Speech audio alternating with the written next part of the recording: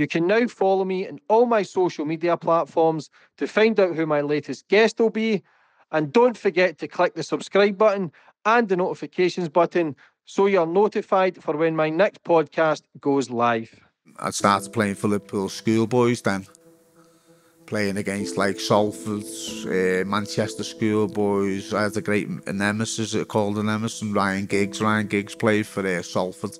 At the time, I was a right midfielder, so he was a left midfielder, so me and him a clash. I played against Liverpool loads of times, B team, A team, U team, reserves. I'd never been beat off them. I hated them, you know what I mean? It was more than a footy game. It was always more than a football game. My life changed after that derby to like superstardom. I was looking like one of the Beatles in the end, you know what I mean? Walking around the city and everyone wanted a bit of me, and I loved it, James. I loved everything about being a professional footballer. And then absolutely loved it, mate. I loved the fame. I loved everything about it. Most importantly, I was playing for Everton. I was playing for Everton's first team. It was my wildest dream come true. So you can imagine. I can remember it Friday, and I woke up the next day feeling fucking rough as fuck. I thought never again with that. It just wasn't me, you know what I mean? I was just into fitness. I remember waking up rough as fuck. And then I'd have to go into Belfield to get treatment because of my injuries. And then it just snowballed from there, James. That was only about 6-7 months after that derby game all this was happening. That's how quick I lost the plot. That's how quick I went from hero to zero with the drinking and the depression and the drugs and that. Was because I'd just come out of rehab and he would tell me all about this. One's too many, 1,000's never enough. But I thought I'll be alright, a couple of fucking bevies, you know what I mean? There you go. I had that one drink, and I tell you what, mate, 1,000 wasn't enough. Because from there, I just went down the same slope. Just before it goes any further, I'm retiring. How about that? To myself. I thought, you fucked it again. You're doing everyone's head in around you, me family, everyone who cares about me. So do you know what, lad? I'm retiring, and I did. I retired. I was 21.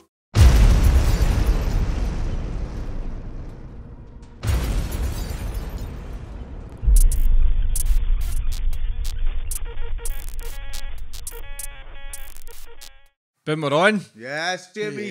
Yes, Billy Let's boy. do it, lad. Yes, and today's guest, Yes. we've got Billy Kenny. How are you, Bill? Thanks, mate. I'm sound, James. Thanks for having me. Yeah, great to have you on. Like, I know you're very well known down this neck of the woods, Liverpool. Everton superstar came through the ranks, 19, man of the match against Liverpool, running a mock in the Premier League. And over the last 30 years, you've kind of went missing. Absolutely missing. Absolutely around the bend. Yeah, playing for Everton, living in the city. It's a great experience, James, to be honest. When I first started, it's all I dreamt about was playing for Everton as all the way growing up in Burlington Street off Scotland Road there. So it was mad growing up in Liverpool. It was either Liverpool or Everton, you know what I mean? Everyone supporters. Most of them are Liverpool supporters, to be honest, but it was a great time, mate, playing with me mates, dreaming. I just go to bed and dream about the same dream every single night was to beat Liverpool in the Merseyside derby. I couldn't dream of nothing else. Every time I closed my eyes, same dream. Open it one day, I'd run out there, I could or something, and face Liverpool. Because at the time, growing up in the 80s and that, I mean, Liverpool were brilliant, you know what I mean? They were winning everything, and it used to kill me, man. I used to think to myself, maybe one day I'll be able to sort it out, you know what I mean? Do something, help Everton, help the fans, beat this Liverpool. And my dream come true. James. The highlight of my life, playing again in the Merseyside derby. I played in 2 Merseyside derbies, but the one I get noticed for was the one that we won. 2-1. We won 2-1. Great night. I watched the game the other night myself, first time in 20 years. It was a great game, mate. Mm-hmm. It was a really great game. So yeah, that was it. That was my dream. Your dreams come true, my dreams come true. I worked so hard, James. I had to sacrifice a lot to make it, to play for Everton in the first team, was a lot of hard work went into it. All my life, trained really hard. I was training with all the boxers around the city, getting myself in tip-top shape and that, and it happened for me. It was a great time in my life. At the start of your career, everybody was talking about you as a next young prospect who then not just take Everton, but England. Like, you were potentially becoming the next big superstar. Then you had an injury, you went through your addiction problems, and over the last 30 years, you've kind of battled with addiction, which we'll touch on.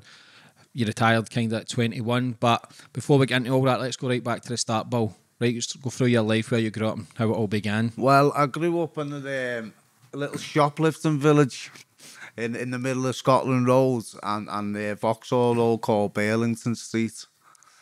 I mean, if you wasn't watching football or playing football, you're more than likely shoplifting, you know what I mean? Because we were like right next to the city centre, and like, I mean, great people from that area. They wouldn't like rob off anyone out of your houses or nothing like that. I'm not talking them sort of robbers. They just go to town and like, because in the 80s as well, everyone was skint. It was, you'd have to fucking feed yourself, or you wanted to take your girl out the pitches or something. There was nothing else to do. You'd either play footy or went and shoplift, you know. So, yeah, I used to run around as far back as I can remember. There must have been about 7, James, keeping the ball up and down barely. And my dad played for Everton. My dad was a great player. My dad, he played for Everton in the 70s. With Kendall and Harvey and all you know, the managers who I was going to play under. But my dad played in that team, and so we used to like give me like all little tezzers, go and keep 10 up, go and keep the ball up for 10, and I'd be there all day keeping the ball up, and give us a shout when you've done that, you know what I mean? So I'd do 10 all day, about fucking 7 I was. Go in, Dad, I've done 10. Good lad, go and do 20. I think he used to just do that now to keep me out of trouble, you know what I mean? So we've done that, and I can remember getting all my little mates together out the streets. See in Burlington Street, it was like, well, I watched all the old stuff about Glasgow. It was like the Gorbals, Burlington Street, no, just big tenements, hundreds of them, all families everywhere, big round block it was. And I thought to myself, I wonder whether I could keep the ball up. I'm about 9, 8, 9, all the way round. I remember the summer holidays, I thought to myself, said to me little mate, little Leah, said, come with us, lads, I want to see if I can keep the ball up right the way around Burley. And I said, oh, you're fucking messing around here. It was a big, massive Burley, it was like the size of Wembley, you know what I mean, going to the outside. So we did, started keeping the ball up and down, and I'd get halfway round, I'd drop it, I'd have to run all the way back up, and I wouldn't stop until I'd done it, you know what I mean? It took me all summer holidays, and I remember doing it, mate. All my mates, all shouting, all egging me on, trying to put me off all this, that, and the other. I'm on the home straight now, going up barely. Oh, keeping the ball up, being all over the road 100 times, dropping it, going back, and I eventually done it, mate. And I got to the top, volleyed the ball into the air. I thought, it was right, Billy boy, you've done it, you know what I mean? I was buzzing, I ran all the way back to ours with all my mates, because I knew my dad wouldn't believe me, you know what I mean? And I said, I've done it. And all he'd ever say to me, my dad, was, well done. And he'd give me something else to do then, you know what I mean? He'd say, what about your left foot? I haven't seen you using your left foot. Then he'd have me like hitting the ball against the wall, controlling with my left foot, giving me all stuff like that.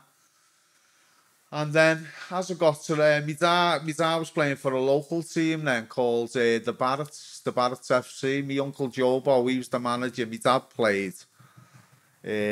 Players like Ronnie Morgan, Bobby Boardman, this little stocky fella in the middle for me. Dad used to watch him. He used to go in for tackles. He was nasty on the pitch. And I thought, that's what I want to play like, you know what I mean? I want to be like him. I want to get stuck in. He was shouting, he was arguing, he was fighting for the ball. He was doing everything. And I was looking at my dad. My dad was very clever on the ball and stuff like that. So I'd always be watching them. And as I got to about 10, 11, I started going to the five-a-side with my dad's team, James. And my dad's team, he used to have training on a Tuesday in one of the local schools in St. Bridget's School by Scotland Road there, on a Tuesday night with his team. And it's always like, it's a game, you know what I mean? You're too young, get up there on the wall bars, the wall bars in the gym. I'd have to sit up there, and he just used to say, just watch and learn, and look how we like keep the ball, and it's not all about scoring, Bill. You've got to go back with your runners anyway. I was watching for ages, couldn't get a game with them, and I can always remember my Uncle Jobo twisted his ankle in the gym. There was no one else to go on. So my dad shouted me on. Yeah, you're on theirs.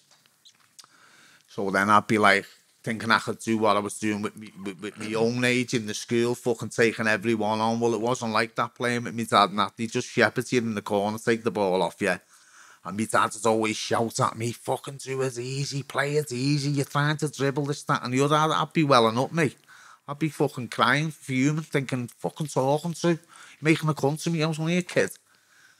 So I'd get home and I'd tell me, man, he's been fucking shouting at me in the gym. She'd be on him. There'd be a little bit of fucking murder in the house, you know what I mean, over me. But this thing, and I'd say to my dad, I'm not going no more. Go and get someone else to go. And the next time someone goes off, go and find someone else, all that.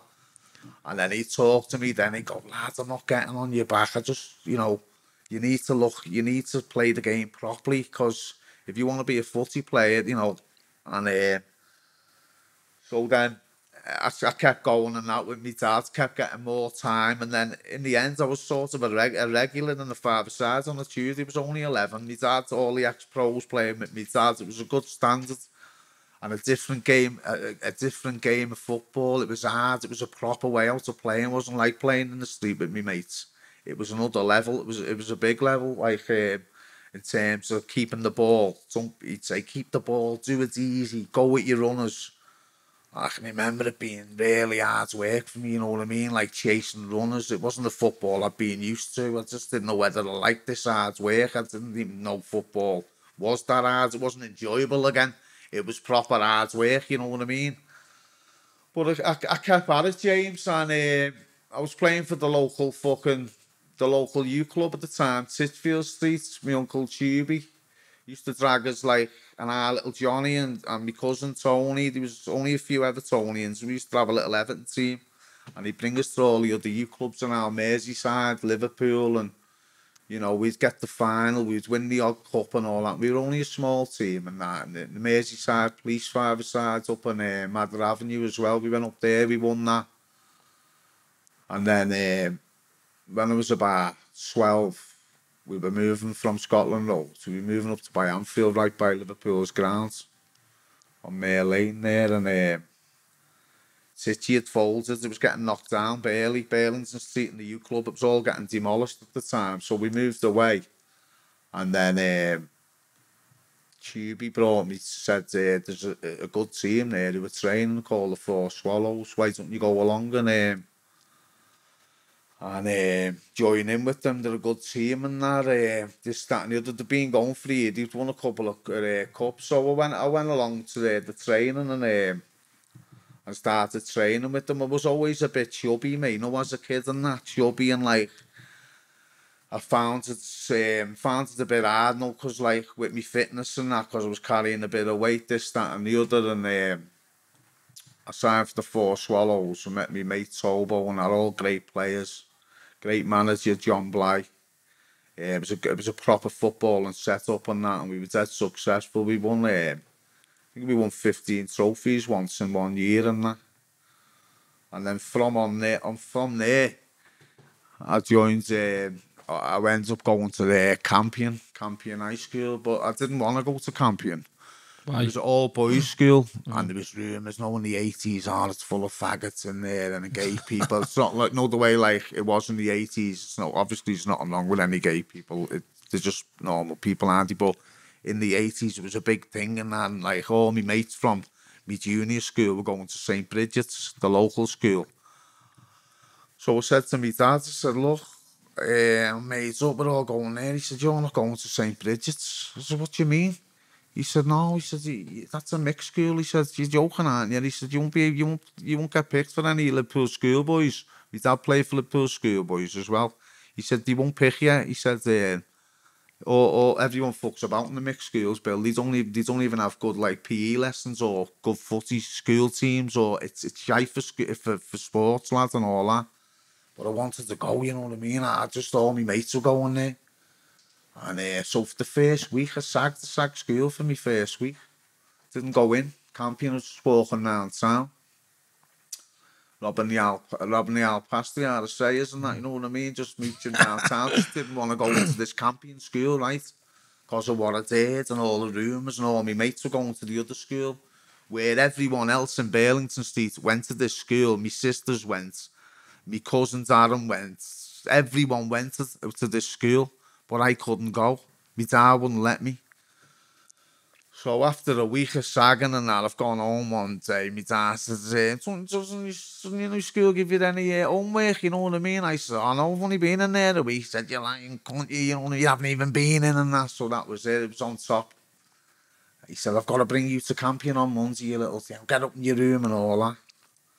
So Monday coming and he brought me down to camping. I met the headmaster. And the headmaster's like, saying to me, like, you know, you'll enjoy it and it's great for sport. He said, I've heard you're good at football and that, and you want to play football and that. He said, well, you're in the right place. He said, listen to your dad and stuff like that. And then after he walked me over to me form class then, my new form class. And because of being off for the first week, yeah, everyone was like all matey. There was little firms of lads here all there, all knew each other. And I felt I hadn't been in, I didn't know anyone. And I was the only one from Burlington Street going to this camping school. They all went to St. Bridges where I wanted to go. But so I'm in there anyway. And I've gone in the form class and then I met all my new mates then. Joe Bago, great lads from Stanley Road, all his firm kids there. Passed away now, kids. He's Joe's, my best mates, these lads. Passed away, kids, a couple of years ago. God bless him. And I met all them, and then, you know, started cracking on. Didn't feel ashamed anymore. I thought, you know, what's everyone been going on about? It's a great school. I just settled in dead quick. My new mates were there. Wasn't long. I was doing great at the new Sunday League team, the Four Swallows. We were winning all kinds, and then the school team come about. And they were right again. It was a great setup. It was great for sports and camping school. My dad was right again. Gets in the school team. We had some great players in there. All went to clubs, professional clubs. John Doolan, a great mate of mine. And Duke Hazal fella who helped me a lot. He used to bring me and my dad to all the Liverpool schoolboys games. He used to pick us up every week. And I started playing for Liverpool schoolboys then. Playing against like Salford, Manchester schoolboys. I had a great nemesis, called a nemesis, Ryan Giggs. Ryan Giggs played for Salford. At the time, I was a right midfielder, so he was a left midfielder, so me and him would clash. And it'd always be Salford boys, Liverpool boys in the finals, semi-finals, so me and him would clash. And if you were to ask him today and say who's the toughest player you probably played against, he'd probably say me. Because I was not being funny, I used to kick him like nobody's business, you know, and he's the most decorated player in English football, and I know why. You know what I'm saying? Ryan Giggs for me, he was just unbelievable, but he brought the best out of me as well, you know what I mean? I'd always have a boss game. It's weird, he'd have a boss game for them, and I'd have a boss game for me, but yet we were marking each other. Mm-hmm. You know what I mean? It's just, I've never like come up against a player like him since, in all the games, even for Everton's first team. So Liverpool boys, same thing. We were going on taking me away to Ireland and stuff. My first time I go away as a footballer. We go to the islands. We went to France. I got played the tournaments in France with Liverpool schoolboys, and there was some boss French teams there as well. You know, I got played the tournament. Lovely big trophy I got from there. And while you are playing for Liverpool schoolboys, that's when you're getting noticed. I wasn't taking myself serious. I was just having these dreams. They were wild dreams, James, for me to play. Wildest dreams ever playing for Everton. That was, every time I shut my eyes, it's same dream. But at the time, being 14, you still only know it's a dream. It's a million miles away for you. I didn't think I'd actually do it because, one, for me, weight. I'll tell you how I lost the weight in a minute, but it was just a big crazy dream. But from playing for Liverpool schoolboys, I had all the scouts coming in and I was doing well. And as I said to you earlier before, I always thought coming off the pitch, I could always do better than everyone. Oh, you're brilliant, Billy. I was in the local papers, Billy. I'd always score a couple, set a couple up. It was great. And then all the scouts from all the different clubs were coming in for me then. It was getting a bit serious then. Like Man United were in there, Liverpool, Everton. They were all there, Oldham scouts. Hundreds of scouts waiting for me after the game all the time. Me and my dad were like that, you know what I mean? What's going on here? So I had a little inkling then, being around about 14, that I was a good player. I believed in myself. Then that's when the penny dropped, like, because of all these scouts coming, phoning the house, waiting for me after the game on Penny Lane and all that, turning up with all new boots for me, coats, everything, trying to sign me. But my dad said, look, you're signing for no one yet. You're 14. You're too young. I just wanted to fucking sign for anyone. I wanted to sign for someone. I wanted to sign for someone, you know what I mean? So I can go and tell him, no. So we go around all. I've been in to see Kenny Dalglish. Me and my dad went into to Anfield to speak to Kenny Dalglish. They offered me a great deal, Liverpool. I loved it. I started going to Liverpool on a Tuesday night. So what had happened is I'd go and train with Everton on a Monday, Liverpool on a Tuesday, Everton on a Wednesday, and back to Melwood on a Thursday. And I'd be training. I loved it at Liverpool. I used to hate them growing up. I hated everything about them.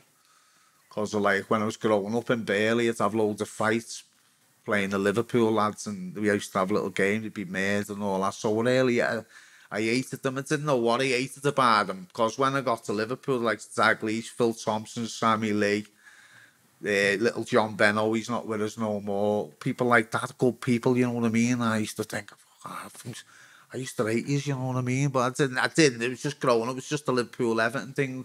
And I loved it at Liverpool, James. I really loved it. They didn't half look after me, Liverpool. They took me on, remember when they got beat off Wimbledon? Yeah. Vinnie Jones and all that. Well, I travelled with the first team on the coach of Liverpool. What age were you? I was 15 then. I travelled downstairs in the hotel with me Liverpool trackie on. Don't be telling anyone about that as well. Sorry about that, the Blues, but I had the Liverpool trackie on. I was with the squad and all that. Proper looked after me. Sees me mate Joe outside, Bogo, giving me ticket because I was with the lads, you know what I mean? I didn't need a ticket, but I give Joe me ticket. His mate, he's been following me football. He used to go to all the games and home and away, all over the world. Joe, Tony. There's a couple of them who followed me everywhere, and then in the summertime. In the summer, I spent 6 weeks at Man United, stayed in digs up there at Man United, same again, looked after me, offered me a great deal. It was time to make my mind up now. I'm leaving school, it was time to sign for someone, you know. But I think the football people and everyone connected around Liverpool and Merseyside football at the time knew I was a mad Evertonian. My dad played. I was a mad Evertonian. The dreams, the lot, it just all made sense. So I signed for Everton, James. I signed for Everton, mates. And after say goodbye to Liverpool and Man United and clubs like that, I just wanted to play for Everton. It was as simple as that. I was dreaming about them. My dad played, as I said.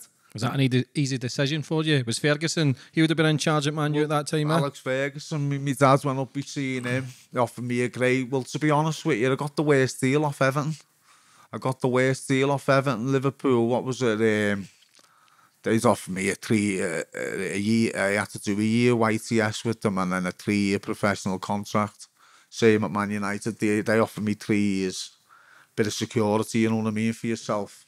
Everton, I had to do a full 2-year YTS. This was in the contract, and a year on 1 year pro.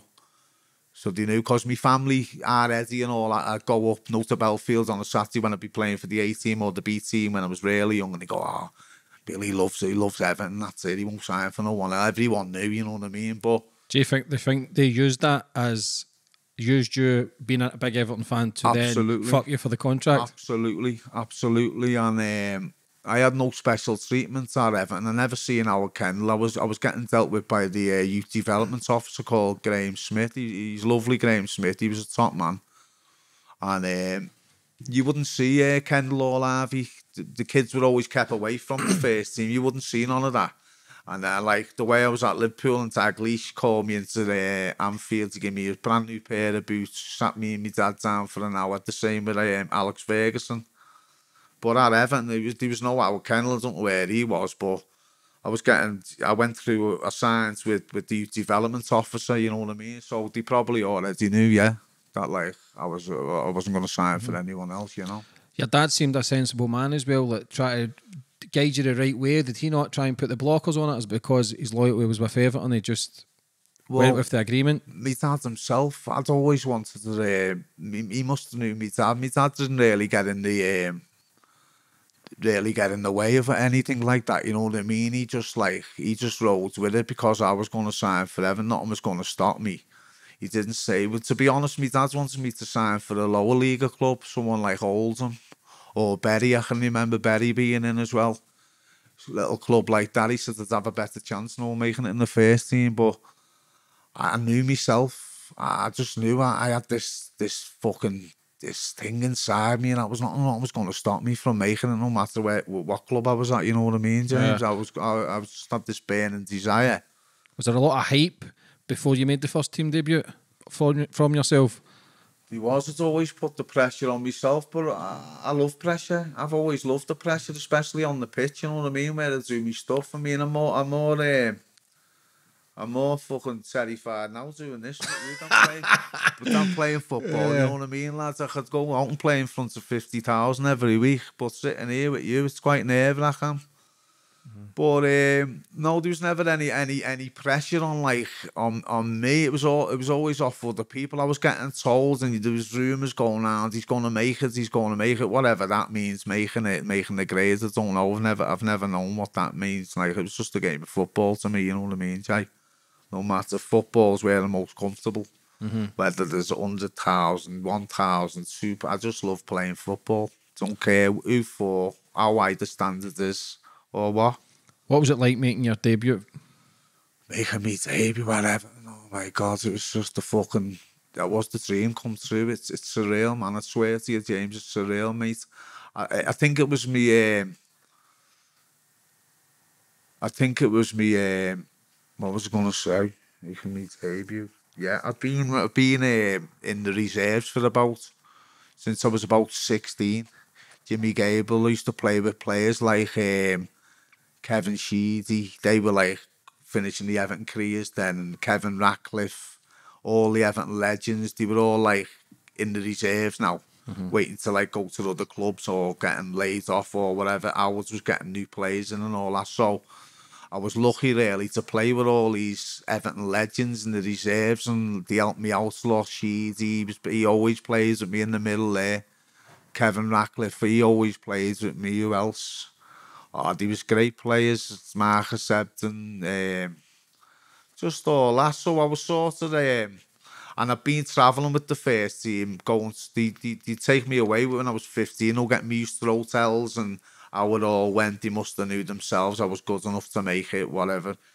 So I sort of like, actually, I was sort of, it was nothing really, to be honest, because I've been in and around the first team since I was a kid.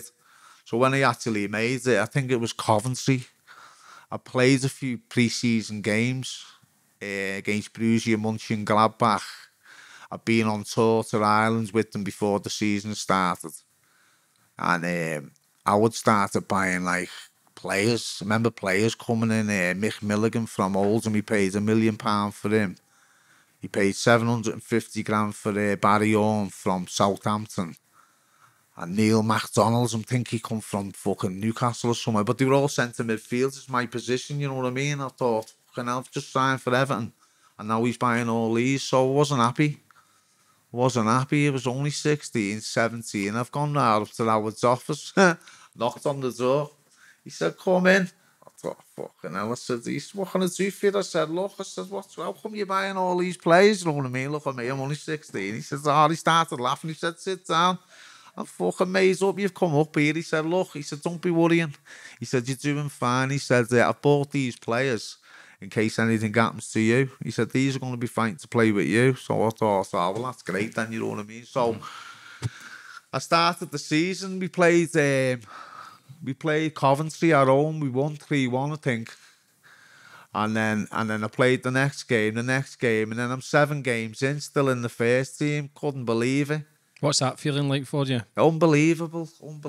Coming from, I could hear all my mates in the stands shouting me. Honest to God, the crowd took to me, great, they're singing my name. I loved every minute of it, James, I really did, honest to God. So the big game, 7 games in, the Merseyside derby. Liverpool are flying, never forget it. Who did they have? McManaman?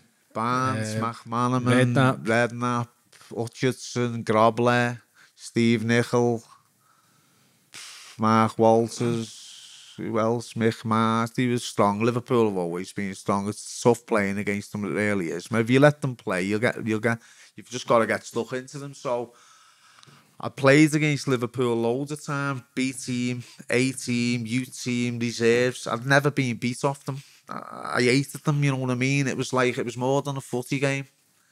It was always more than a football game to me. I hated getting beat. It takes me days getting over it. These days, even playing for the school, playing for the Swallows, playing for Everton was no different.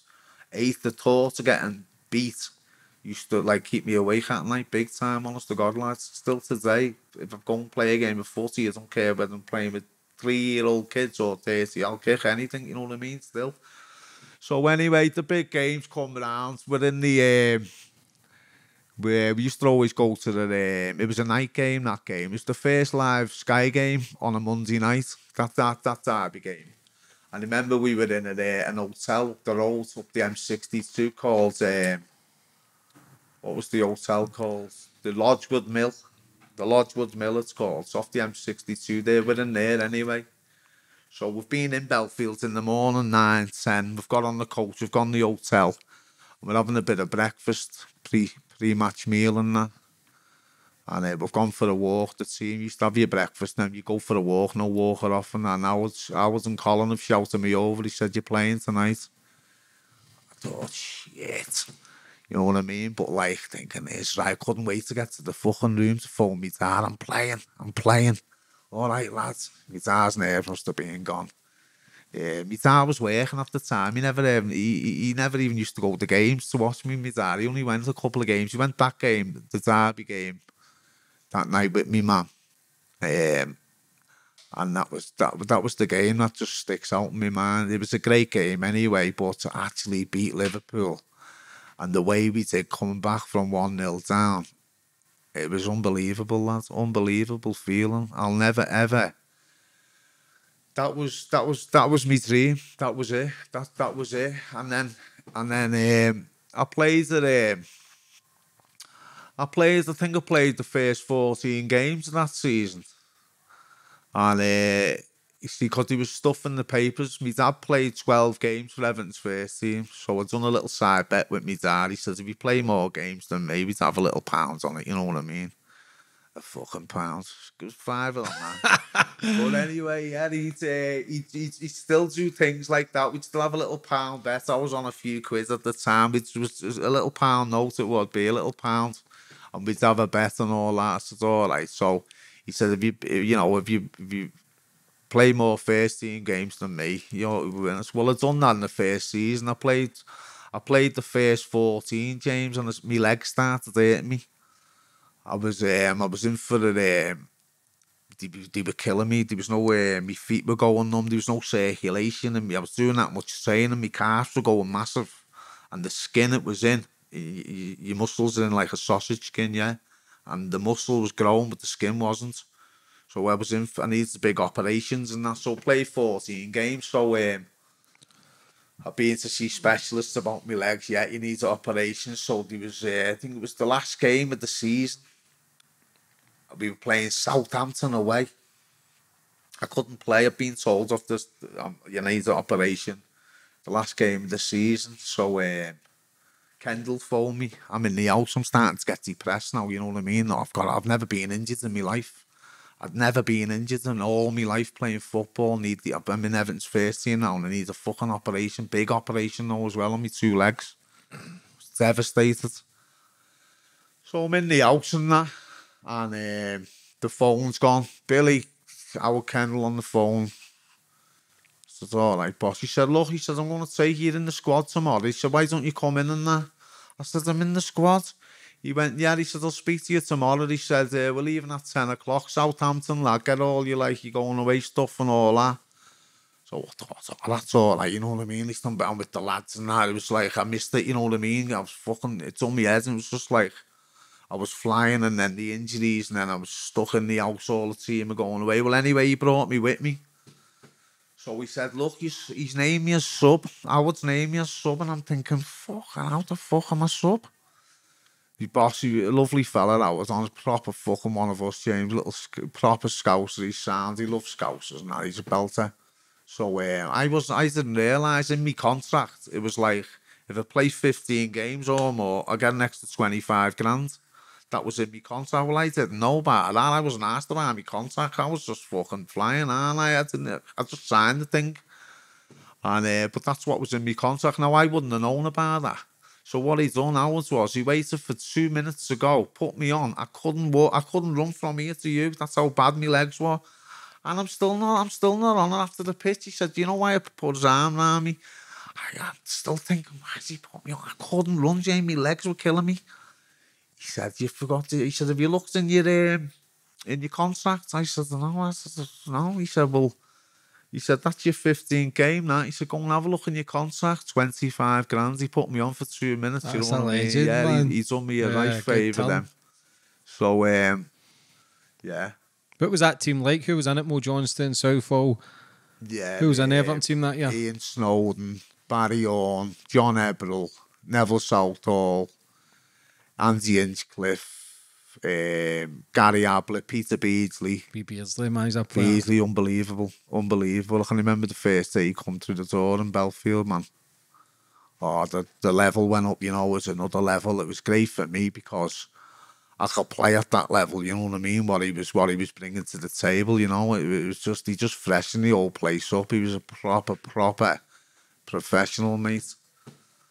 And every time you'd travel away with the Everton's first team, the first thing that would be on the coach would be the ale, the lager, the wine, nothing on the way home and that.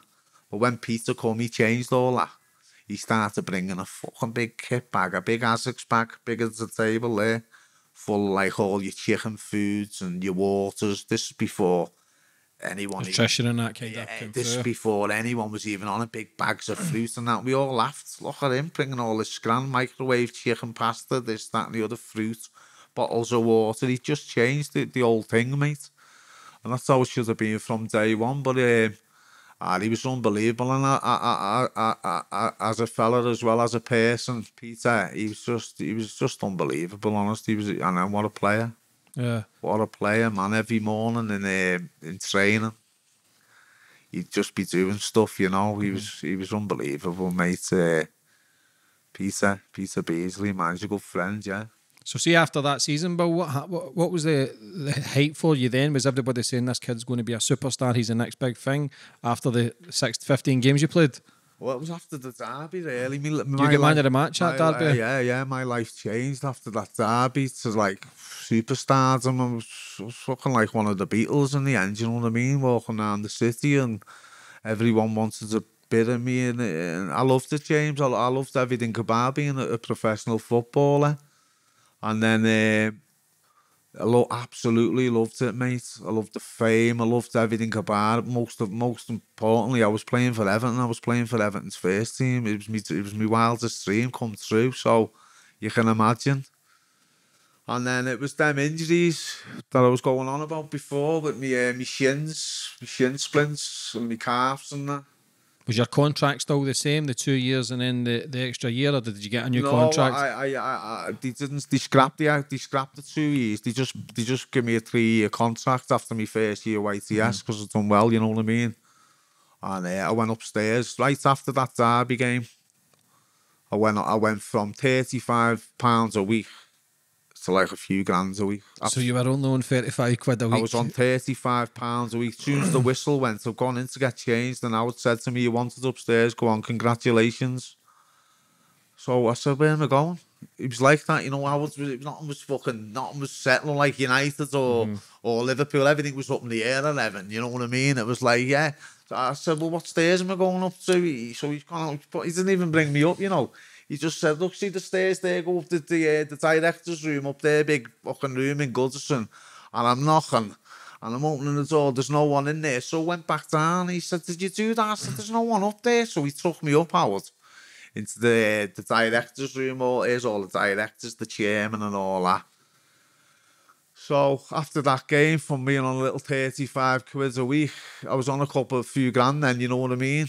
Oh, just literally, as soon as the whistle had gone. So I was on a like few quid then, straight after that. Were you drinking or anything at that time, Bill? Well, no. The drinking started. Well, do you know what? To be honest, James, all my mates and that were all going out. They were all going out 16, you know, as you do, 16, 17, 18.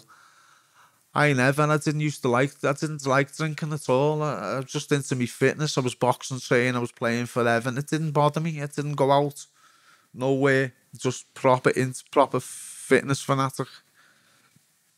And the girl who I was with at the time, she was a fitness instructor. So the drinking and all that, it didn't even come into it, nothing and all that. What happened was, when I got my operations, the specialist said, look, you won't be playing for 6 months. It's going to take on your rehabilitation. So I'm looking at 12 months. So I got depressed.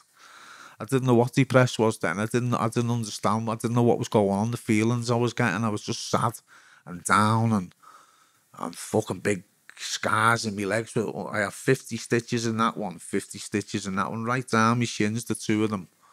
On crutches, wheelchair, fucking. So anyway, I slipped into depression. And started drinking and started going out. Only the night out, you know, and a few nights out and now went to State and all that. This nightclub everyone was raving about. I went there a few times. I can remember being in there with all my stitches in my legs, and I bumped into this like little fucking iron thing off the pillar and split all my stitches come out and all that. I done all that. And then I liked it. I liked the feeling. I liked the way it made me feel. The alcohol, it's sort of like I was always under pressure. I was under pressure and I was thinking, I'll never play again. I feel terrible. It was the first time I'd ever had an operation. I was putting weight on. I was getting depressed. I thought I'll never play for Everton again. All that was all negative thoughts in my mind. The depression was going thicker and that. And then the only enjoyment I got was going out with my mates, and that I absolutely loved it. I'd never been out. I'm like about 19, now nearly 20. I'd never been out. I'd never had a bevy or nothing. Started going out with my mates, getting there's always a few birds there and blah, blah, and then I can't even remember. Having my first line. I've always thought, when did you first start having your first line of coke? Well, I can't remember. I've tried to fucking think for years. Must have been, well, it was obviously while I was drunk, but I've never thought where it actually was. And I can remember I tried it, and I woke up the next day feeling fucking rough as fuck. I thought never again with that. It just wasn't me, you know what I mean? I was just into fitness. I remember waking up fucking rough as fuck. And then I'd have to go into Belfield to get treatment because of my injuries. And then it just snowballed from there, James. I started going out more. I had a few quids. Started fucking getting all kinds of female attention off birds and whatnot, carrying on behind me birds back and that. And then it just went fucking from bad to worse. I was just out. Didn't give a fuck about it. I didn't want to play anymore, to be honest with you. I'd stay off work. I'd be staying off for 2 days, 3 days. I'd have Kendall on the phone, the club on the phone. Sometimes I wasn't even in the house when they were phoning. My dad would be looking everywhere for me, fucking me mad. He'd have the team out looking all over the place for me. I'd just be fucking in some gaff, wherever. Off me cake, didn't give a fuck what was going on in the world. It was just sort of running away from people and things and stuff, you know. I just wanted to be on my own. It was a terrible time. It was terrible time, mate. Did you know at that time, in your mind, did you think you would get it back and play again, or were you just getting so far lost that there was no way out? Well, yeah, I thought to myself, because he had it in the back of my mind, the doctor's saying 12 months, so I was thinking to myself, well, you've got 12 months to fuck about it, you Free know pass. what I mean? You know what I'm saying? And then I always thought to myself, you know, I'll get back. I've never been, I didn't realise how hard it is to get fit again once you've had an operation. It's fucking absolutely murder. You don't realise that. Well, I never anyway. I struggled. Because in this time, by the time I was supposed to be fit, I was a fucking mess, you know what I mean? I was staying off. And then the coaches, I can remember the coaches, Simon, he was running around Belfield, about fucking 3 minutes too late, no 1 o'clock, and then they're thinking, what's up with Billy? You know, he's gone from like, I was always the hardest trainer, I was always first or second in the race, you know what I mean? To come and last, couldn't breathe, thinking, what's up with him? What's up with him? Then the piss tests come in then. They wanted to have a piss test and that, and this, that, and the other. And I can remember it being a relief when I got found out, you know, because it didn't. Howard had me in. He had me in the office saying to me, you know, what's up? You're okay? And I had my chance to tell him then, look, I've been fucking snorting cocaine. I've been out. I've been this, that, and the other. But I lied to them. I told them I was depressed because of my injuries. And I wasn't travelling with the first team. I don't feel a part of it no more, and this, that, and the other. And he put his arm around me and all that. Said, look, got me back, tried to get me back and coming in with the first team and this, that, and the other. And then I was a bit far gone then. I was drunk all the time and fucking wasn't turning in and all that, and that's when the drug tests started coming in, and I got found out then. And what happened then?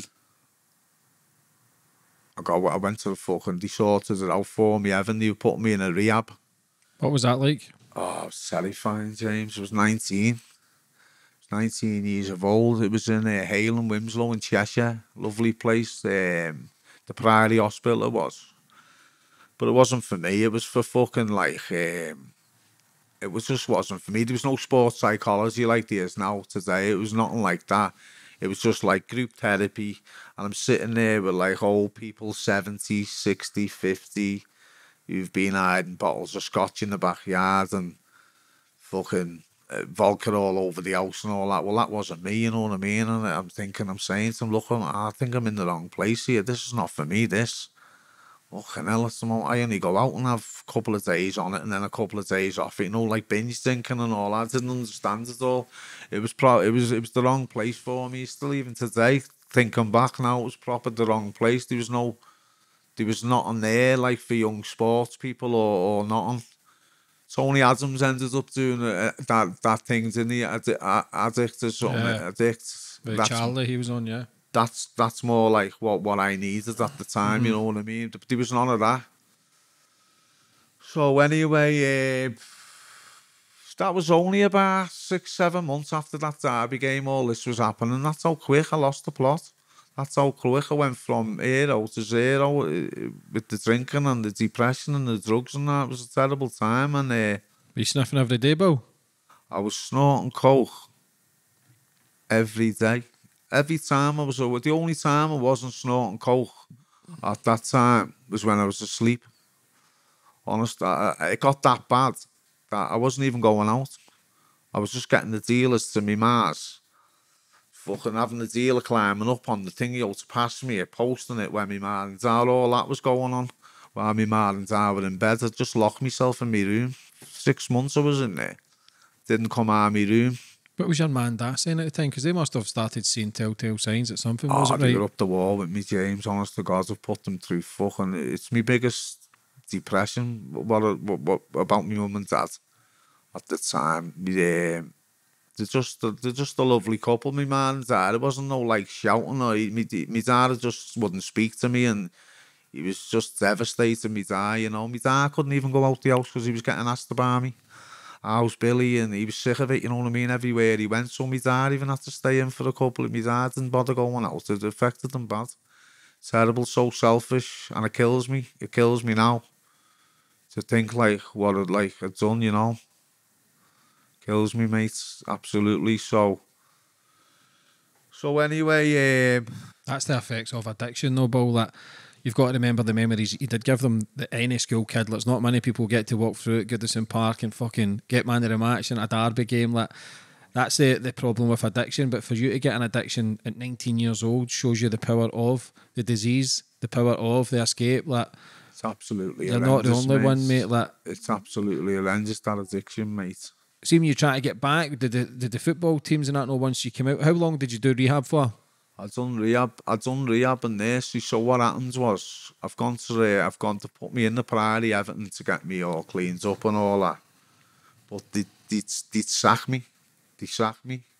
Because what happens was Howard went to I think Howard retired, I'm not sure, or he went somewhere else. But anyway, this Mike Walker, he got the Everton job, the fella from Norwich. He got the job, and I'd been off for 2 weeks.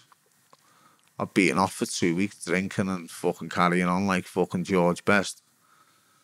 Fucking Colin Harvey come the house. He phoned the house. He said, I'm picking you up in the morning. We've got to go and pick the new manager up, Mike Walker. He was staying in a hotel in the city centre. So we went and got Mike Walker in the morning, and like, I always remember him saying to me, look, Billy, he said, I can lead a horse to water, but I can't make it drink it. I'm thinking, what the fuck's he on about? You know that, James? Fucking daft as fuck. I couldn't get what he was going on about, to be honest with you. And like, he didn't know me as a person. He didn't know what I'd been through. I mean, anyone could see. I was 18. I was on fucking... I've just gone from there to there. Everyone could see something was up. You know what I mean? I'm fucking depressed to death. I was just waiting for a bit of help off someone. Never ever come. So he's the manager. He's come in as the manager. I trained for the first week. He was made up with me. I fucking put my heart and soul into it. But then, as I said, the whole addiction again. As soon as I started feeling all right, I started drinking again. So he didn't even give me one chance. He just had enough. He said, you've had enough chances, and sack me. That was it. Sack me, Mike Walker. So I was fucking devastated. Crying my eyes out. Goes home. So, no matter I got in, there's a few Premier League teams and First Division teams and all phoning the house. They all wanted to sign me. I'm thinking, fucking hell.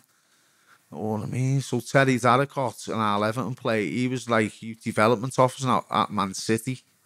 He's phoned the house. All right, Billy, it's Terry. All right, Terry. He said, look, Man City, do you want to take you up there? So I thought, I played at Man City a few times for Everton reserves and that. Lovely little grounds and all that. I thought, it's a bit of me, that Man City, yeah, definitely. I said, Terry, fucking son. He said, well, look, I've been on the phone to Brian Norton there, and we're going to grab you in the morning, take you up to Manchester. And I said, I'm a training. He said, yeah, have you got your boots? I said, no, I've left them all. And he said, don't worry about it, we'll get your boots. I said, all right. So I'm waiting there. In the morning, I'm going to Man City. I was made up telling me, man, look, I've got, don't worry about it, Mum. I'm going to Man City now, girl. I'll sort it out. I'll get my head together. Don't worry about it. So I'm waiting for Terry to pick me up. The phone goes, Billy, it's Terry. He said, oh, you can't come to Man City. I said, why? What do you mean? He said, Everton won £1 million for you. I said, they've just sacked me, haven't they? He said, yeah, they still hold your registration. He said, can't do nothing, mate, and all that. Man, I was devastated. I thought, what the fuck? And then I'm starting to think then, oh, they must want me back, you know what I mean? You know, I knew I was going into this rehab and all that. So anyway, Colin Harvey was coming up and Paul Power to train me in the rehab in the Priory. So then Colin come up one morning. He said, I need to speak to you and all that. That's when he told me, he said, look, you're going to Oldham. I had no say in the matter, no signing on fee, but they're going to like give me the same couple of bob I've been getting at Everton. So it all made sense. He said, Joe Royal, he said, you'll love him. He's one of my best mates. This is Colin. I trusted Colin Harvey. Lovely fella, Colin. One of the best fellas in football for me. And he said, you'll love Joe, Bill. He said, honest to God, you couldn't be going to the better fucking club, honest to God, lad. So I said, sound, Oldham as this then. I just wanted to get back playing. They were in the another lower division, but they had a great ground, great fan base. And I went up there, Joe Royal picking me up my last day in the rehab, and I flew to Oslo with him to meet the first team. They were already there. It's a good chat with Joe, and I loved him straight away. Looked after me. I ended up buying a house in Oldham. I went up there, bought an house in Oldham. Right at the top of Barnsley thing, me and my bird, the bird who was with at the time, she's so I've been in the rehab, been in Oldham, I was doing well, was getting man the matches up there. Me and my bird had bought an house and that, nice house and that. She even got a work change from Liverpool up to Oldham. She worked for BT at the time, the bird I was with. And that lasted about a year. Stayed sober for a year, doing dead well. Oh man, there was this fucking boozer. There was this pub, James. It must have been the oldest pub in Great Britain. I know the oldest pub in Great Britain's in Glasgow, isn't it? Because I've been outside that little hole in the wall, being there. There's not many fucking boozers you haven't been, to be honest. But anyway, listen, this fucking pub, I think it was called the White Horse or something. That's how old it was, stinking. And for some reason, lads, every time I pull into my estate, I clock this booze. I didn't even know whether it was open. This is addiction for you. It's playing on my mind. You've done well now. You're back on your feet. Go and have a pint. This is what the old thing on the shoulders telling me. And I'm having murder with myself every day. You can't. You're going to throw all this away. And all the people who fucking helped you build your mum and dad. I'm talking to myself out loud all the time. Worries about like my mum and dad, and I can't put my family through this again, mate. There's not a chance. I had battles with it, James, for about fucking hell, for a good couple of months anyway. I can always remember me bear going back to Liverpool. She was going to stay in the Mars one night, and I thought, right, bang, there it is. There's me back on my head then. Well, she's gone, go and have a few pints, you know what I mean? Just that. So I went in after this, she's gone back home to stay in the Mars for the night. I flew round and fucking couldn't wait for it to go. I flew round the boozer, haven't I? Ordered a pint. The only person in there. The worst pub in the fucking world. The pint looked horrible and everything. And I sat there. We go like that with the Alpine, get all the froth off. I messed around with it for about a good 20 minutes before he had to drop. I was shaking. I knew I was relapsing, you know what I mean? Because I'd just come out of the rehab and he was telling me all about this. One's too many, 1,000's never enough. But I thought, I'll be all right. Couple of fucking bevies, you know what I mean? There you go. I had that one drink. And I tell you what, mate, 1,000 wasn't enough. Because from there, I just went down the same slope. Quicker. Faster, yeah. Quicker this time. Bang. Bigger depression as well, because you're fucked up. So, I mean, and then I can always remember going in, because Graham Sharp had just got the manager's job then at Oldham, and he was a boss mate of mine. Colin Harvey had just come from Everton to be Sharpie's number 2. So, and I like Stuart Barlow, Neil Moore, Ian Snowden, loads of Everton players come to Oldham. It was just like being in Belfield, if you like. There was loads of us. There was me, Sharpie, Neil Poynton, Snods, Neil Moore, Stewie Barlow, Steve Redmond, all scouts as well, you know what I mean? Nick Henry. As a new house at the fucking lot, lads. I lost it all again. Everything again, same thing. House, bed, back around Liverpool, fucking snorting coke, looking everywhere for it. Staying up, wasn't going up to training. Didn't go to my house for about 2 months. Didn't go finish with her. And I'd go up to my house, and remember them old phones with the little tape recorders in? And I'd press play all the time. I'd be Sharpie in the Scottish accent. Pal, come in, pal. You know what I mean? I'd stay, me and Nick Henry had a good relationship in the middle, and we were doing well at Oldham as well at the time. And it was just that relapse again, having that one bevy again, taking my eye off the ball, thinking you could do it all and forgetting about what I've been through. Selfish again, addiction again for you. And just bang right back on that slope. Couldn't believe it, mate. Absolutely couldn't believe it. And I can remember Sharpie and Colin fucking, he wasn't happy with me and that. And I thought to myself, do you know what, before, honest to God, James, I thought to myself, do you know what, before, I didn't want to do Sharpie's head, and he's only just got the manager's job, he was putting a little team together, and I was staying off work, no proper fucking doing his head in, and Colin wasn't happy. And I'd had all this at Everton, and I thought, before it goes any further, I'm retiring. How about that? To myself. I thought, you fucked it again. You're doing everyone's head in around you, me family, everyone who cares about me. So do you know what, lad? I'm retiring. And I did. I retired. I was 21. I'd had enough, James. I thought it wasn't just so much for me. It was the people around me. I was letting them down left, right and centre. Didn't mean to. It was the last thing I wanted to do was let me fucking me poor man, me dad down. All me managers, everyone who put any fucking Colin, Sharpie, everyone who put out, I just felt as though I'm going to let them all down again and I'm going to go through all that again. So I just went home. I said to me ma, do you know what, Mum?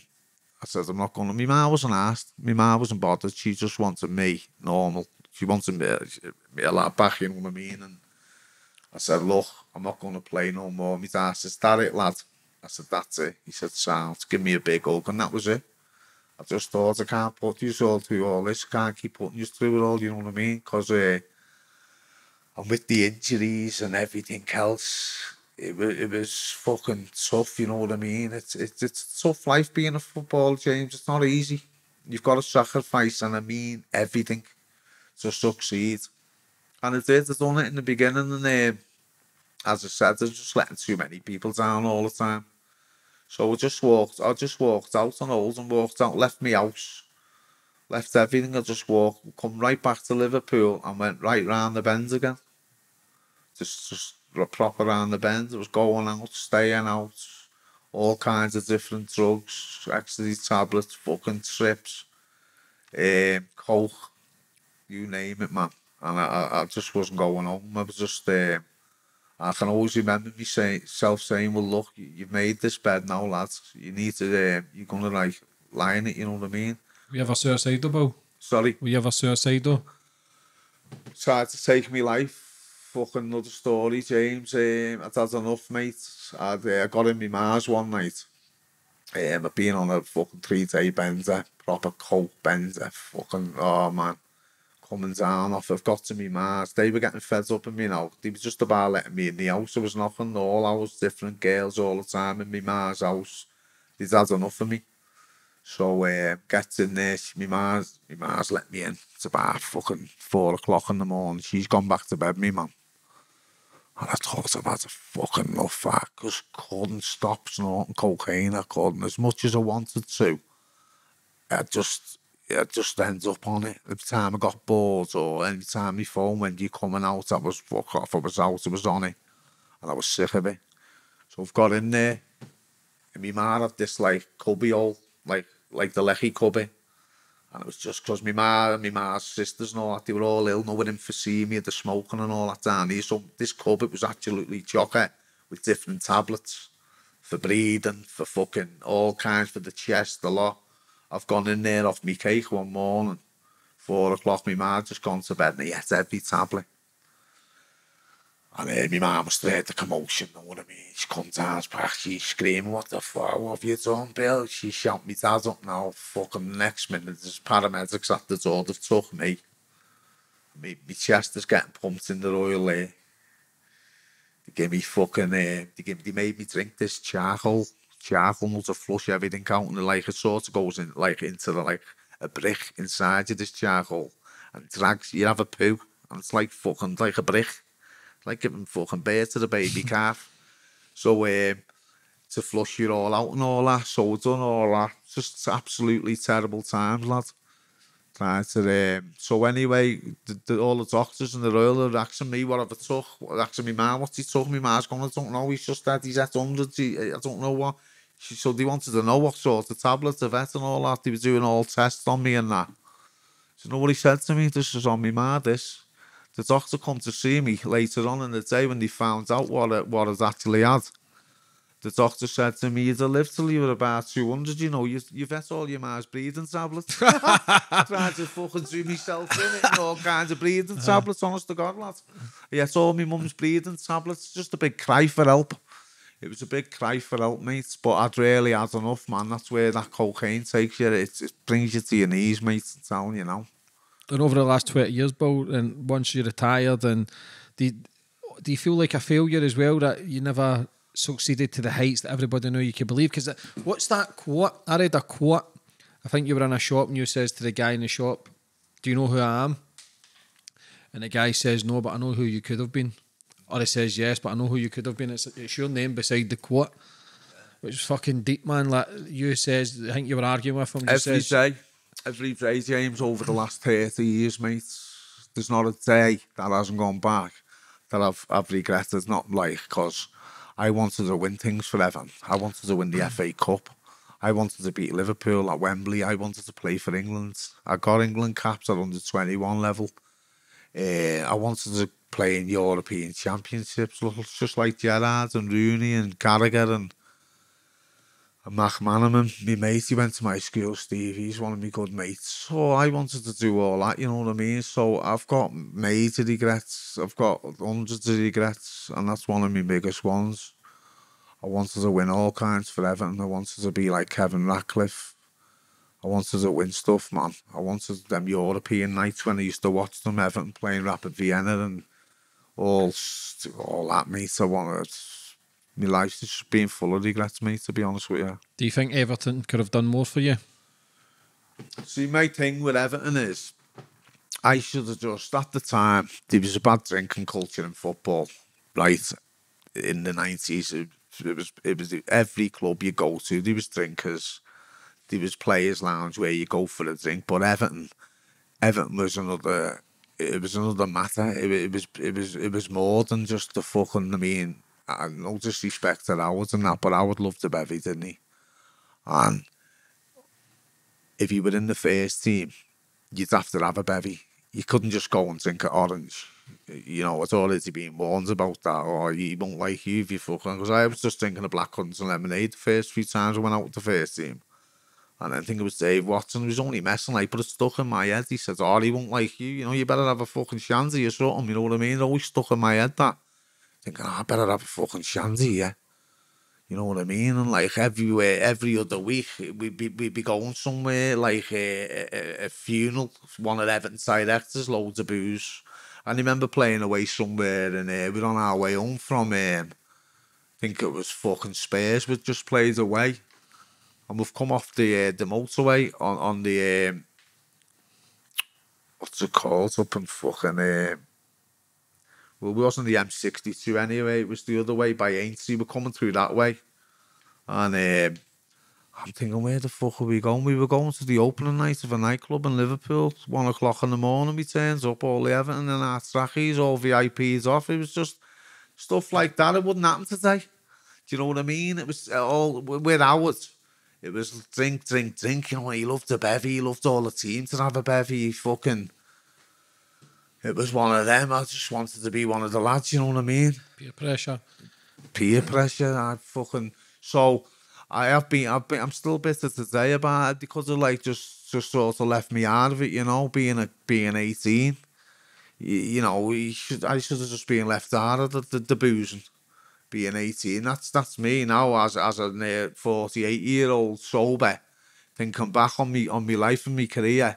Just a kid as well at 21. See, at 21, even when you retired, was it still in your mind that I'm going to come back? Or was that just you made up your mind? I'd always had loads of time. When I actually made my mind up then, that was it. I really believed I wasn't going to play, and I didn't play. I didn't play for years.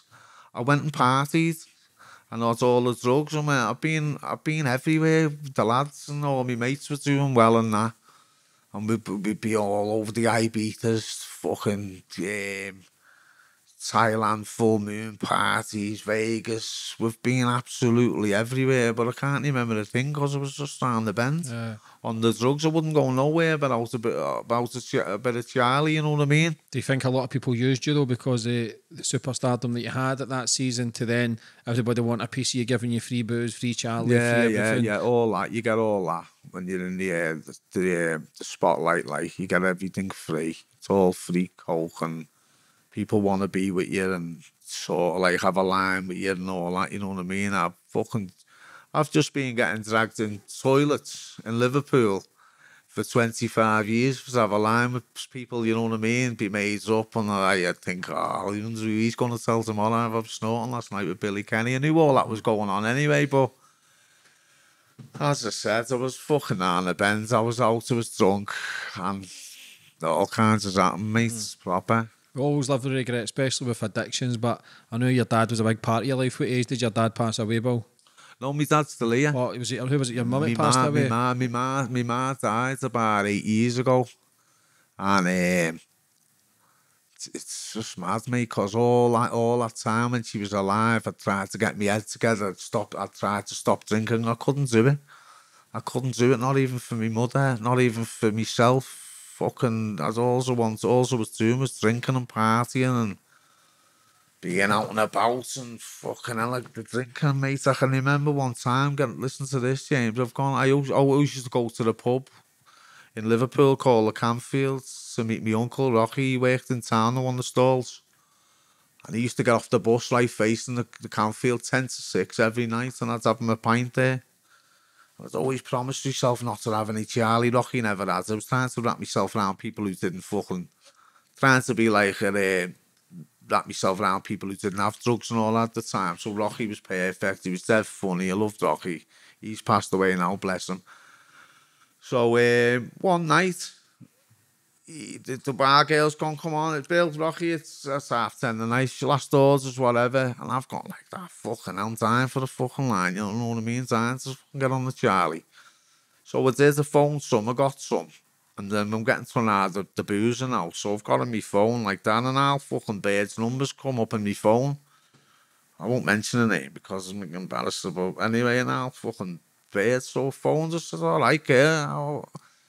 Who's that? I said, it's Billy. She said, oh, fucking hell. She said, oh, you're going to be made up when you find out where I am. Anyway, long story short, she was only a madam for I fucking class prostitute fucking place in Southport. So I've gone there, fucking hell. I was there before I put the phones down, so I'll be there now, bang. Got a taxi to Southport. Gets in there, and I'm in there. Charlie, fucking Birds everywhere, fuck all on, big fridge, loads of ale, so I'm in there now partying. And there's a Scottish lad in the corner, and my phone's gone. And it's me mate from Tenerife, Foxy his name was. So I've said, all right, Fox, so the little jock in the corner's gone, Bala. Is that Foxy from the sunny side? I said, oh, you won't know him, lads. I said, just me mate. He went, no way. He said, does he know Thingy? Oh, another lad. So I said, oh, hang on. I said, Foxy, some Scottish lads want you here.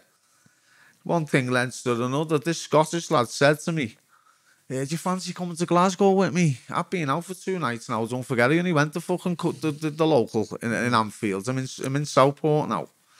So the next minute, long story short, I've ended up in the back of a Fiesta with this lunatic going to Glasgow, snorting our plums off all the way up the M6, James. I only went out for the fucking pint by my mass. I'm in Glasgow now. So we've got to by Glasgow Green, there's a boozer and all that. So I goes with this lad, Ozzy his name is. Have you heard about him? No. Thingo Orsfeld's his name is. Wanted for 2 murders in Scotland at the time, and I didn't know this. So we've got to some booze in Glasgow. And them old pubs, them old windows with the metal going through them, and you can just see outlines. And I've seen him, he's been shouted out on the doorstep, this kid who we went with. And there's fucking murder going on, you know what I mean? And I'm paranoid, me bro. I'm paranoid. What's going on here? He comes back in, he goes, Bill, come on, let's get off and all that. So I said to Morsey, what the fuck? Where you brought me up here for? I said, what am I doing here? He said, no, that cheeky cunt. Said he's just put 2 in my head and I'm dead in Liverpool and I've come all the way. I said, so you've brought me all the way to fucking Glasgow to sell some lad, you're not fucking dead. You know what I mean? That's where the Charlie and the drink used to bring me. As far as Glasgow, when I go out I'd be out for a week, 2 weeks, James. Proper fucking off me barney. Anywhere, I'd go anywhere. That was one of my maddest nights, that on the air, ending up in Glasgow. And I went to the fucking boozer in Anfield. How was it for the 25 years when you retired and you were only sniffing the booze? Terrible. I mean, if you'd asked anyone, they'd say, oh, he's had a laugh. I always have a laugh, but deep inside, when I'd be on my own, it'd kill me. It's still today. It kills me. that what happened to me and what I thrown away, you know what I mean? But there was a part of me that like just at them times what I just spoke about when I am 18, 19 and being at Everton, I always thought if I went to another club, something different is about them, do you know what I mean? Because that's when I really started. I started really drinking when I got in Everton's first team. So for the last 25 years, I've battled with proper mental health issues, bad depression off the scale, suicidal attempts, a lot. It's been horrendous, absolutely horrendous. But in that time as well, I had 3 kids. I've got 3 kids, mate. Peggy's 21 now, Connor's 16, and Freddie's 18. They're all doing all right. And what I said to myself was, while all this was going on, the least you can do, Bill, is be a good dad to the kids. And that's what I have done. I've been a great dad, you know what I mean? I've got Father of the Year every year, honest to God. And that makes me happy, lad. That's sort of like, so I've been hands-on with it. I've raised all my kids myself. Well, obviously with the Mars, I've done a great job as well. So that's off to them. But I'm really close. Now I've got a handful. I can count my mates now on one hand, you know what I mean? I've got a good bunch of mates around me. My girlfriend's lovely. So things are like I've got a couple of business interests in the pipeline nowadays. I'm waiting to go into a few schools to tell me story and that. So after all the ups and downs, I think my life's sort of going a bit better. Yeah. Going a bit better, James, but it's been absolutely horrendous. Psychiatrists, rehabs. I went to another rehab in 10 years ago. My family paid for me to go to a rehab in Johannesburg. And that was about 12, 13 years ago, that was. And I've been clean now for about... Well, I used that program. It was a very good program up there. They'd all been addicts. They'd all been where we'd been with mental health and that, so they knew the score, you know what I mean? It was very powerful, the program out there. And I used that program now. And I've been clean now off the cocaine since my ma died, which was 8 years ago. I've had a couple of bevies. I've had no Charlie. I've had a couple of Guinnesses and that's about it, mate. So hopefully the corner is turning for me, you know.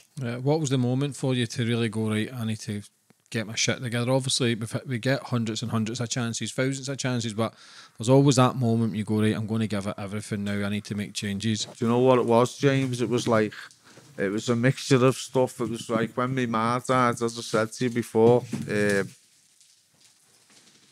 my mum died, and it was in the campfields. We had a drink, you know, the way you bury them, and like you go back and have a bevy because of it and all that. It was in there. All my mates were there. There was hundreds there, all come to support me and my family and that. It was great. And I've been out. My ma had been sick for a few years, so when she was really bad, I was out for 2 weeks solid. No kip, no fuck all. Didn't give a fuck. My ma was dying. And when we buried her that night, I just for somehow, I put my drink down on the bar, and I walked out. I said to my bird, right, that's it, I've had enough. And I never touched the drink for 8 years. No rehab, no counselling, no fuck all. I don't know how I was on it. I blame me ma, you know what I mean? It must have been because I tried all my life to do. And it just come natural, it just had enough. I don't know, I couldn't put my finger on what made me do it or I was on it. I just couldn't tell you that. I just think it was my ma, mate. That's all. The only excuse I can come up with is my ma was looking out for me, because if it didn't, I wouldn't be sitting here now, you put it that way. I was in a terrible state when my ma was dying 8 years ago. I was dying myself. I wasn't asked whether I lived or died, to be honest with you. And my kids, you grow up as well, don't you? My kids are adults now, and they've never seen me on drugs because they were only young, you know what I mean? So for the last 8 years, I've been clean, lad. And but I tell you what, man, it's been been some ride, mate. It's ruined my life. The drugs has ruined my life, you know. The alcohol, drugs, ruined your life. What's your plans moving forward for the future, Bill? My plans now for the future is it's first and foremost to stay clean and sober, James, and I've got as I said, I've got a couple of business interests coming up and that, and I'm just waiting to my mate. Some fella's been on me about the mental health side. He wants me to go into he's just waiting for the thumbs up on 50 schools I can go in to speak to, and I'm just I should have done it years ago, but obviously I was still using, and like I've got a lot of experience in terms of mental health, and I need to get to these school kids and get my story and my point across to these school kids because they need it, because we're losing generations of kids. And talent as well. And talent, it's just going down the Swanee, picking that first spliff up or having a bit of peer pressure off your mates and that. And it can be as easy as that. It can just be as easy as that. Starts off with the old spliff, doesn't it? Or the ciggy. You know, you see your mates over there buying ciggies when you're in school and all that. You want to be one of the boys and all that. Well, them days should be finished now, you know. Yeah. And so that's the road I want to go down. I want to just give a bit back. It's overdue, like, but I'm ready. I'm strong enough. I'm up for it. I can't wait to get cracking on it, you know. But that's a good thing. What about getting a book out, documentary? Well, I'm doing a book now. It's funny as you mentioned that, James. I don't know how long it's going to fucking be like, because every time I do a couple of lines, I'm fucking snorting. No, but I've got a little author on board, Andy Nichols. He's a great lad. He's done a few books now, and we're just trying to do something. I've been writing a book since Christmas last year, and it's taken its time, but there's so much to write, James. There's just so much bollocks that's gone on down the years, and it's my last throw of the dice, really. Yeah, and I want it right, you know what I mean? So when it's ready, sort of thing. There's no, like, thing you want it, but I think it'll do well. And that's the part of the story I want to get across to these kids. Like, look what happened to me, you know what I mean? Yeah. It's all different. It's little different things get in your life and that, and you've got to be strong, mate, and listen to you. The best advice I can give these kids is just to listen to your parents, your mum and dad, and that ends off. Your mum, your dad, your sisters, or your brothers, and that's it, mate. Mm-hmm. And that's it. That's the best advice, is listen to you. And your ma's always right. Your ma's the one who's always right. For anybody that's maybe battling with addiction just now, Bill, what advice would you give for them? Addiction. Just find, there's always someone to on the end of a phone there. If you're struggling and going through bad times, you need to first and foremost tell people about it. Don't keep it in. Don't fucking bottle it up and all that, because it will be too late. You need to speak to someone. I know it's hard, because the worst thing is as well when you're using is to talk about it. And to tell anyone, oh, I've just had the line, or I'm still drinking and I'm doing all this. You don't want to tell no one that. But and then if you don't, you'll still suffer. You'll just sit there and suffer. So you need to get out, get into these meetings and that, speak to someone and take it from there, mate. Them meetings help as well, the AA meetings and the CA meetings and that. I've done a few of them down the years. They do help you. And just don't pick that first bevy up, that first spliff, that first line, because you'll need 1,000. Yeah, it's scary though. You'll need 1,000, mate, and it'll bring you exactly to the same place as before, to your knees, jail, fucking been to jail as well. I ended up in jail. What for? For driving, drink driving. That's what I was in for. Drink driving, mate, honest to God, fucking, and that's the life it brings you, mate. You don't have to go out and drink and to enjoy yourself. I've only just found that out now. 48 years of age, you know what I mean? But it's experience. That's something I can tell the kids, you know. Just, I don't know, you're supposed to enjoy yourself. I mean, some people like having a bevy and doesn't ruin your life, you know. But addiction, if you say it'll grab fucking 1 out of 10 people, and that happened to be me. Yeah, it's a scary place to be. It would grab, mate, you know what I mean? But as I said, if I can help a couple of kids, Jay, from going down my road, then I'll be happy. Yeah, you've got the life experience, Bill. You've lived it. Like I say, no matter you still played for Everton, your dreams did come true. Yes, you fucking hit the obstacles and the wobbles along the way, but you're not dead, man. Like, you can learn from your life experiences to then help other people, which is an amazing thing. Going round schools, going and speak to the kids that play football. That to get an addiction at 19, you've got the world at your feet. To then get an addiction at 19 shows you that there's no age limits to when a disease can kick in where you're bang on it. Absolutely not, mate. That's right. Yeah, I've got a lot to tell these kids, and I just can't wait to get cracking, mate, because it's a terrible thing, addiction, and in this country, I don't think they do enough. I don't think they're on it, James. Yeah, don't give a fuck. You go to doctors, mate. It's more They only know what they've read up on. Do you know what I mean? I had to go to South Africa, mate, for someone I could relate to someone talking to me who'd done everything, who'd been an addict, and that's where I had to go. And this NHS in this country, or these doctors, they haven't stayed out and snorted cocaine for 2 days. Not one of them. Or, you know what I mean? They've never fucking had been on a bender. These doctors around here, these psychiatrists and all that, they just haven't done it. They just know what they've read up at, the feelings you get, and the anxieties and all that, and the addictions and the shite going through your head. They don't know. Yeah. They just say, right, what's up? We're okay. We'll prescribe you them. Go and eat them. But you're in a good place now, feeling better. I'm in a better place now. It's the best I've felt for a few years now, James. After losing my man, it took me ages getting over that. I still think about it every day, but yeah, I'm positive. I'm waking up positive. I've got stuff on. I've got a meaning. I've got something to do now. I've got something to give back in this life now, and I'm excited about it. It's like making my debut again, lad. Good I on you. can't wait to help people out, you know. And I swear to God, man, I'm going to give it to them. Like proper raw, mate. And that's it. Here's what you're not supposed to do. You need to listen, mate. And drum it into these kids, man. Even the ones that don't listen, because they're the ones that ends up fucking on it. Yeah, but the ones who are not listening to you. Like I say, you've got the life experience. This is just a new chapter of your life, and for anybody that's maybe watching, like, you get involved with Bill as well. Maybe take him round schools, man, and speak to the kids. But for coming on and telling your story, brother, I thoroughly enjoyed that. It's thanks, mate. It's how you feeling about it? I'm feeling absolutely relieved. It's all. Is it over now? It's all over. Brother, thanks a lot. Thank you. Can I give a big shout out to? Of course you can.